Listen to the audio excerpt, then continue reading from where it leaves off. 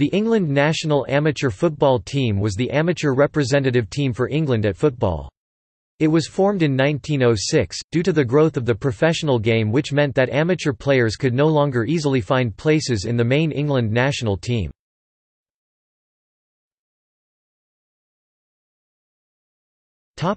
First match and unbeaten run.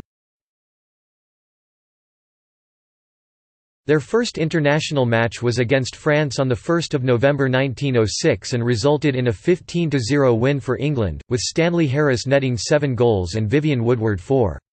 The team played many internationals against the full representative sides of Europe, which were usually a mixture of amateur and professional players.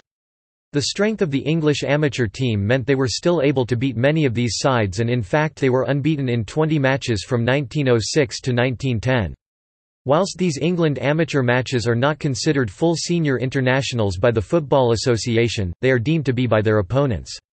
As such, the England amateur side delivered both Germany's and Belgium's biggest defeat in 1909, beating them 9-0 and 11-2 respectively.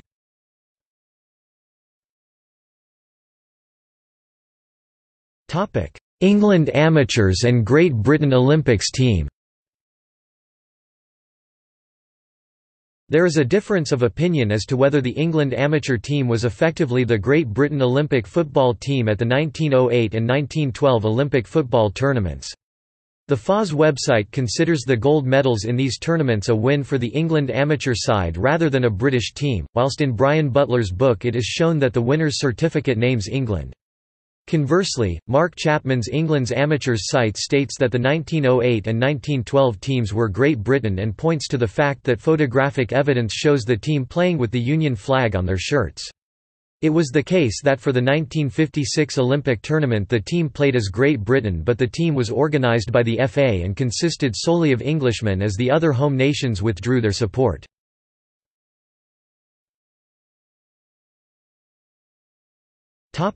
Demise and successors. The England amateur team was disbanded in 1974 when the Football Association abolished the distinction between amateurs and professionals, simply calling them players. A semi-professional representative team, made up of players from the National League system, now plays in its place.